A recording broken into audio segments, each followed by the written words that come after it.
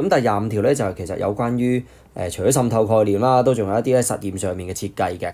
咁今次佢就想講咧，下面邊一款嘅處理方法咧係能夠令到1日之後咧嗰個蔗糖溶液嘅水位啊係會再高啲嘅。咁其實頭先一開始嘅實驗就係話啦，1日之後啦，蔗糖嘅溶液個水位係增加嘅。但係而家咧我係想再升高多少少嘅，咁用咩辦法咧？咁其實啦都係歸咎於咧osmosis 呢個概念嘅啫。咁成個 osmosis 嘅概念啦，唔使審噶啦，梗係講翻個 water potential 嘅 gradient 啊，係咪？咁啊一個水勢嘅階梯。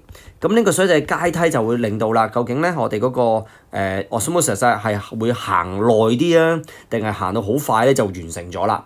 咁所以咧我哋咧都要去理解翻 water potential 同咩有關係話？係同個濃度有關係啊嘛，係嘛？咁啊呢個水勢同埋嗰個溶液嘅濃度嘅關係，頭先我哋都學過噶啦。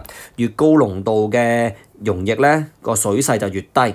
咁所以今次咧，我哋就係透過改變嗰個溶液嘅濃度，從而啦就導致到咧嗰個 water potential 嘅 gradient 水勢嗰個差別咧就可以再大啲。咁即係話咧，我係唔要一個咁矮嘅三角形啦，我係要同樣嘅距離底下咧。但係成個三角形咧係會高一啲，即係話咧有一個 steeper 嘅 water potential gradient 啦。咁究竟點樣可以做得到啊？咁即係瞄住一個斜一啲嘅水勢咧，我哋就要令到嗰個 concentration 一個濃度嘅差異咧就更加大啦。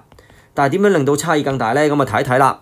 A 咧佢就講啦，唔好用呢個10% 嘅 sucrose solution 啦。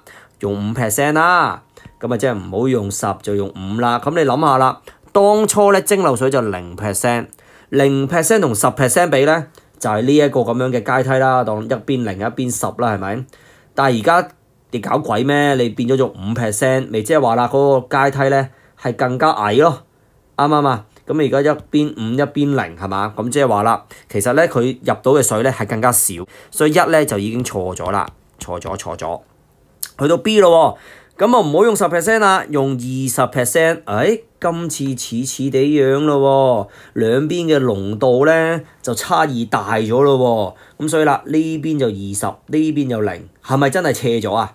濃度差異大咗，個水勢差異都係大咗噶嘛，咁所以啦第二句咧係正確嘅，咁啊。第二句啦 ，B 係叫緊糊啦，D 都叫緊糊。咁但係第三句又啱唔啱咧？咁第三句咧其實係一個 wrong concept 嚟嘅。佢就話啦，剝咗啲薯仔皮佢，批咗啲皮佢啦，咁樣咧就令到咧成個薯仔啊都可以接觸到嗰個 distilled water， 增加到表面面積咯，係咪啊？啱喎，你又好似啱啱地喎。不過問題就係講緊佢只係提升咗滲透嘅速度，就唔會令到入多咗水。喺同一個濃度差異底下，嗰個水勢嘅階梯咧係冇變過嘅。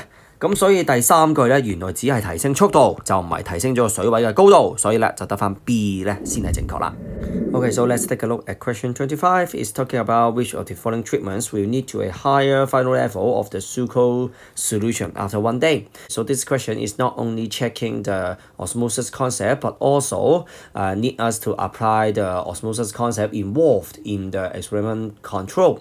So for the basic concept, water potential is related to the concentration of the solution. Very quick reminder, higher concentration of the solution, so the solution will have a lower water potential. So now our aim is to lead to a higher final level. So that means from the red one to the blue one. So actually, how should we need to deal with? We need to deal with the water potential gradient. So how can we ensure there is a steeper water potential gradient? So what we need to deal with should be the concentration difference or the concentration gradient. If the concentration difference is greater, so we shall have a steeper water potential gradient. So let's take a look at the statement number 1. Statement number 1 is talking about we do not use the 10% sucrose solution, but the 5% sucrose solution. So we can see that distilled water, we just regard it as the 0% of solution, no solute, right? So that's why for 0% with 5%, but originally it should be 0% and 10%.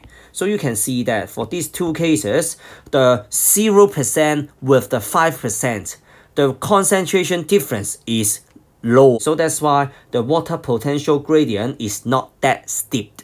So that's why option 1, 2, 3, 4. So that's why statement number 1 is wrong. And then what about statement number 2? We do not use 10% sucrose solution, but we use 20% sucrose solution. So that's why you can see that for the 0% and the 20%, the concentration difference is really increased. So that's why we shall have a steeper water potential gradient. So it can make sure that more water will get into the potato cells and then to the cavity.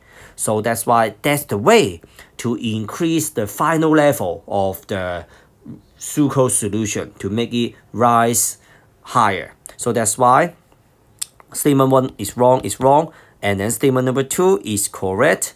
So what about statement number 3? Statement number 3 is that we need to remove the potato skins instead of just cutting the bottom of the potato base. And most of the students will choose that, oh yeah, Mr. Leung, if we can increase the surface area of the potato to come in contact with the distilled water, so there will be more water to go in. Unfortunately, that's the wrong concept. So we increase the surface area of the potato to contact with the solution. We just increase the rate of the osmosis. We do not make the concentration difference bigger, and then we do not make the water potential gradient steeper. So that's why there is still the same amount of water entering the cavity. So that's why statement number 3 is wrong. So that's why the answer is B.